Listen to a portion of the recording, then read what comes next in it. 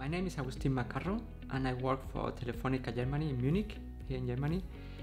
And Telefónica is basically one of the biggest telecommunication provider in Germany, offering not only mobile services but also fixed line services to consumer and enterprise customers.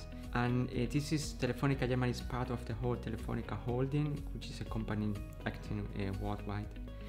My role is I am managing the project to introduce the eSIM in our business.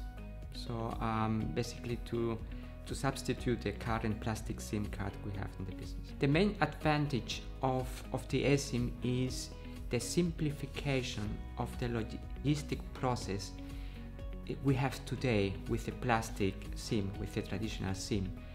This logistic process is pretty complex, expensive, because the plastic SIMs have to be manufactured at the supplier. Then we have to transport them to the central warehouse, and from the central warehouse we have to distribute all traditional SIMs in the channels, in the shops, in customer service, and also to the end customers.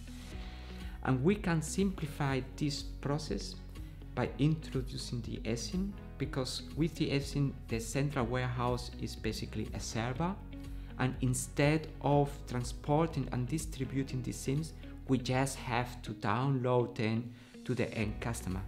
And by doing this, we can achieve significant savings in the logistic process. The main advantages from the end user perspective are they will be able to use more devices, and the second one will be the activation process will be much simpler.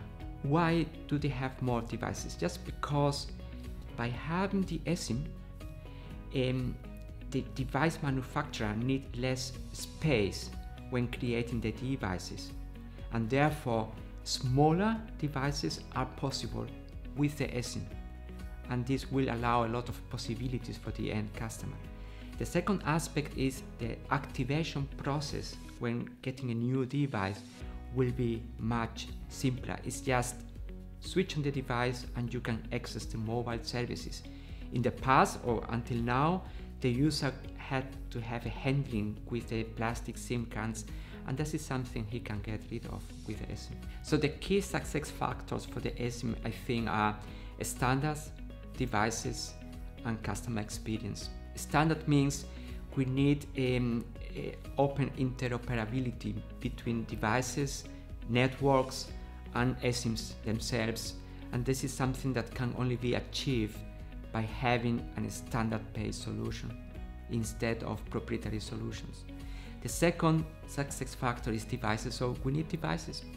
So we need wearables, we need smartphones, we need other devices that both the end user, the consumer, as well as the enterprise for industrial machine-to-machine can have with the eSIM.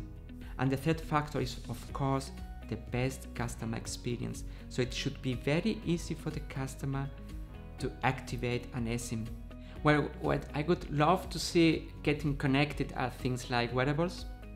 So things like smart watches or smart glasses or smart cameras that I can take with me and use them, and I know they are connected and I can use many functionalities that are in the cloud, for instance. Another thing could be just to get tracking of things that are moving, like cars or bicycles or things like that. But also to get track of, for instance, some persons that need some special care, like children or people who are sick, things like that. So we can know at any time what these persons are. And if we can get all these persons and things connected in a very secure mode, I think we can get a lot of advantages in the real life.